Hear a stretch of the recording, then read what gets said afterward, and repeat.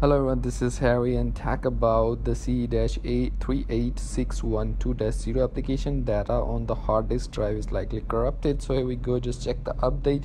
Your application needs to update when, then you must update it. And then you just go to the storage and check the system storage. Here you have the save data and check the save data. Sometimes your save data is corrupted of your application. Here is the save data. If you delete this save data, then your game save data will be deleted and you can start from the new one. But I'm just going to suggest you don't do it. You just check the system software update. If needs to update, you just update the system software. Sometime your system software update is available but you are not going to update, so update it. And then in the last, what do? Just turn off your PlayStation 4, go to the safe mode. There is a rebuild database. You just simply rebuild the database. After rebuilding database, corrupted file will be deleted and get back to your home menu and everything will be fine. So simply that's how you can do it.